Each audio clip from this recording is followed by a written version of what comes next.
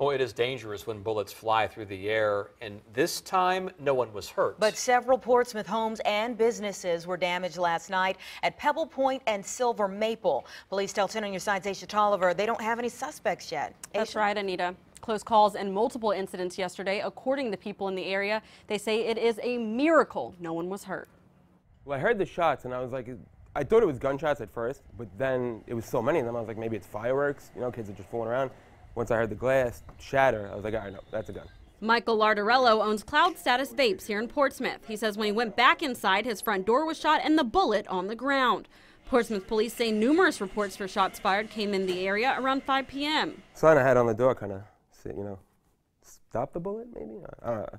Can't really say that, but Vaporesso, one of the companies we carry, I got to hit them up and get another sign. He's replaced the glass door, but now he's out $500 right before rent is due.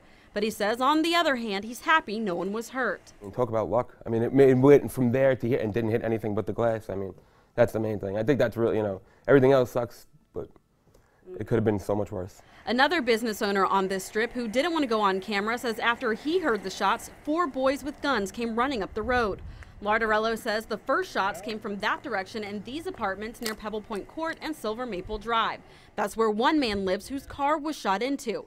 Now, he didn't want to go on camera, but says he saw 2 people running from gunshots, and then his back window was hit while he was inside. He feels lucky to be alive. Lardarello says police told him they may already have the suspects. One of the kids went into the laundromat to try to hide the gun. They got him on camera. Like, I'm like, how, you know, I guess when you're young, you don't think, but.